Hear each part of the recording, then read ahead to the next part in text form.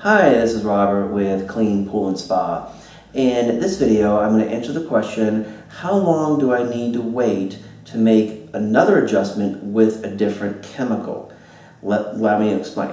So you did your readings, you found that your chlorine is a little low and your pH is a little high. So you want to add chlorine and then add acid. So say for instance you want to add the chlorine and then you want to add the acid, or vice versa, it doesn't matter.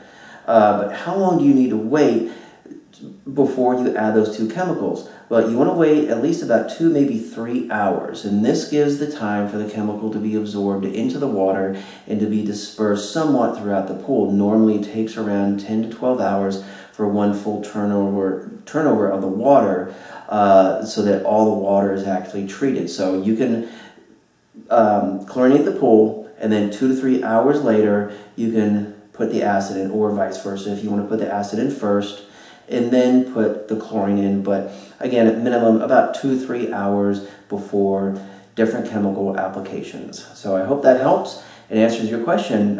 Check the description box below, cleanpoolandspa.com. Lots of great information over there. So I'm Robert with this channel, Clean Pool and Spa. Be safe and happy swimming. Bye.